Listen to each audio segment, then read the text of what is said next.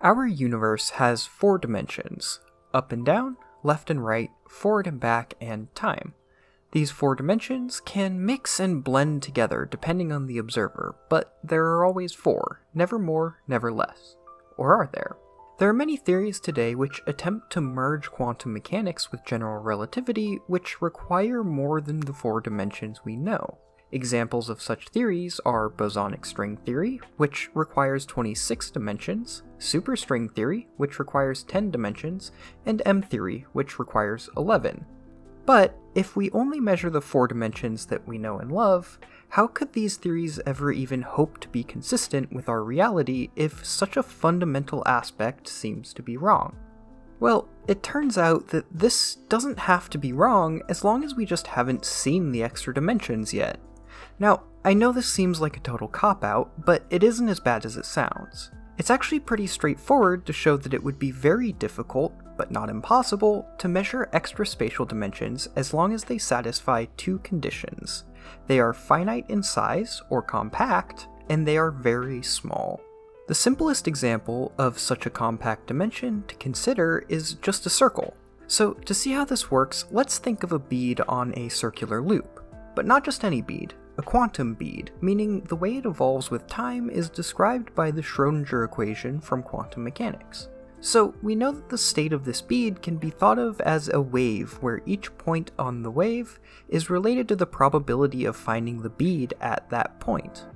This wave must abide by a few rules for it to make sense in the case of it living on a circle. First, it doesn't make sense for the same point to have 2 different probabilities, so the wave can't take 2 different values at the same point. Second, we want the probability distribution to be continuous, so it can't be cut, which means that it has to end where it started. Third, we can't have any kinks or sharp points on it. So in the end, we're left with a set of waves which describe our system where the only real difference between them is how many peaks they have. Here, the black circles represent the loop, and the red waves correspond to the individual states of the bead. The particle is more likely to be found on the loop, where the red line is outside of the circle, and it is less likely to be found where the red line is inside the circle. Each one of these waves describes a different energy state for the bead. The more peaks, the higher the energy. This energy can be found by just solving the Schrödinger equation, and is given by this expression here, where n is the number of peaks, h bar is Planck's constant, m is the mass of the bead, and r is the radius of the loop. Now, let's compare the 2 lowest energy states, E1 and E2. Their difference is given by 3h bar squared over 2mr squared. So, if r is small enough, the amount of energy the bead would need to access the next to lowest energy level would be huge. If this loop is actually an extra spatial dimension, and the bead is any particle, we see exactly how extra dimensions could hide from detection. To actually change a particle's state in this extra dimension, it would need a tremendous amount of energy. If the state of the particle never changes in the extra dimensions, the physics is the same as if the dimension doesn't exist.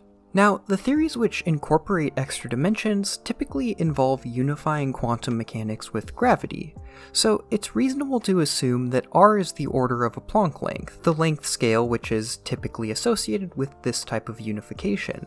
This means that if we wanted to probe these extra dimensions with, say, a proton, this proton would need a momentum of about 10 to the 19 giga-electron volts.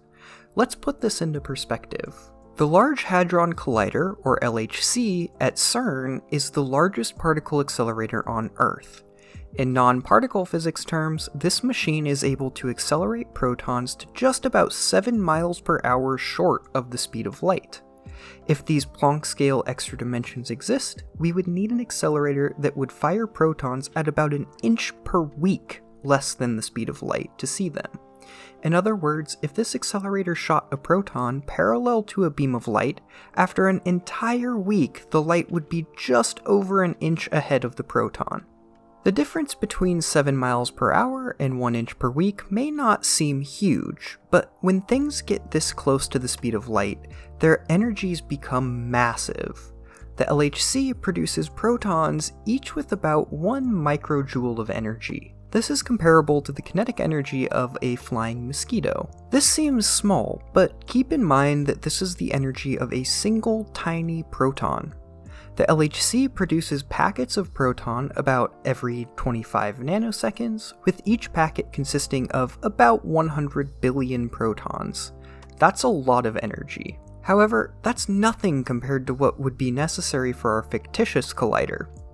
To be able to see the Planck scale, the individual protons would need at least an energy of about 2 gigajoules, which is approximately the same amount of kinetic energy as a Boeing 737 at cruising speed of 550 miles per hour. All of this energy has to be tied up into a single proton, and presumably we would need billions of these protons to even hope of getting a usable measurement of the extra dimensions.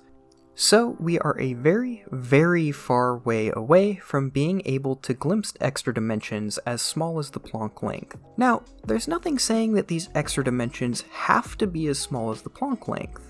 In fact, there are many good reasons to think that the extra dimensions might be quite a bit larger. For example, some instances of string theory suggest that the particles of the standard model, the ones that we look at in colliders and other particle physics experiments, are actually truly confined to 4 spacetime dimensions.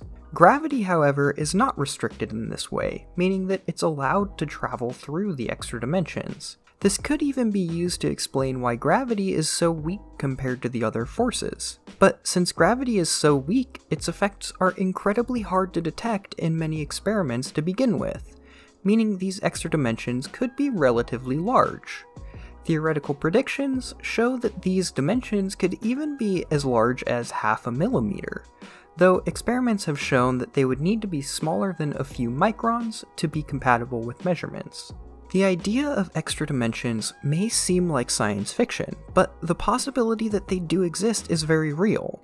If they are found, their discovery will have huge implications for physics, such as directing us towards a theory of quantum gravity, or even possibly explaining dark matter. However, detecting extra dimensions is tricky business, especially since we don't know how many to expect, or how large they would be. So, until we measure more, we will have to be content with the 4 dimensions we know of now.